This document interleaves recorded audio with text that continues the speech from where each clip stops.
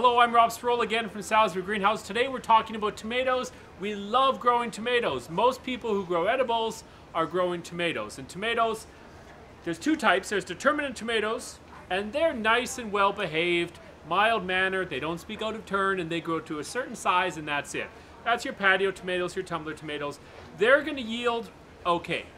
But your indeterminate tomatoes, the big vining ones that get really out of hand, they're the ones who give you lots of fruit. So this is an indeterminate tomato. This is actually a steakhouse, a new variety of tomato that yields 2 to 3 pound fruit. Monster tomatoes on this thing.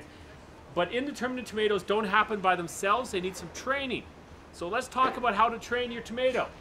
So basically, first step on training your tomato is to tie it. Now you see here, this is a bit of a mess. You got big things coming everywhere, so this is a bit remedial here. So first thing I'm going to do is I'm going to identify this main stalk. See how bending it over pinched this area right here? So I'm going to identify this main stalk, and I'm going to tie it. You're going to use soft ties. You can use this, you can use some soft twine, you can use a ripped up pantyhose if you like, whatever you like. Just please don't use wire. The tomato stems are very, very vulnerable. If you use wire, you will cut into the stem. Tie it loosely, never cinch it for the same reason, and never tie or prune when the tomato's wet. Because when it's wet, if you tie it or prune it, then you're gonna open the wound and the pathogens in the water could seep right in. So we're gonna tie it up, and then we're gonna take off some of this bottom foliage. What happens here is when you don't get enough airflow here, you get fungus. And fungal diseases, tomatoes are very prone to them. And the worst fungal diseases, meaning blight. Blight is when dirt gets on the lower leaves, doesn't dry up in the cool evenings, and blight will wipe out your tomato very quickly. So I'm going to take these lower guys. I don't know if you can zoom in and look here, but I'm going to take some of these lower branches and I am going to cut them right off.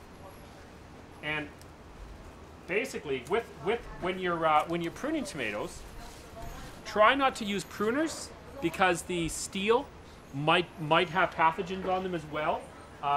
Which could infect the infected tomatoes. So try to just pinch them. So I'm going to pinch that guy. I'm going to pinch this guy. Some of these I'm pinching are fairly large, and if you're a tomato lover like I am, it's kind of hard to do. But it's essential. A tomato, you don't want a whole lot of excess growth on a tomato. You want a tomato to be a lean, mean production machine. And so you only want a few main stems. And so I'm going to take off a lot of this lower growth. And I could keep going. There you go. Basically, you want to take off all the growth underneath your first cluster of flowers. Okay? All the growth under that, it can all go. It's just using up resources that could be spent making you tomatoes. You see this here? This is a very good example of a sucker. So you see this is your main stem, and you have a stem coming off roughly at about 9 degrees. This stem is going to be very productive.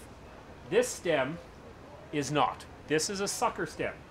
All right? Sucker stems need to go. So and sucker stems come on. Here's another one. No small guy. Okay? So a sucker stem is really just going to take up resources, and it's not going to give you a lot of good tomatoes. As you go, when the vines get really long, if this vine keeps going, then you need to get some bamboo, stick it in there, and tie it up there as you go.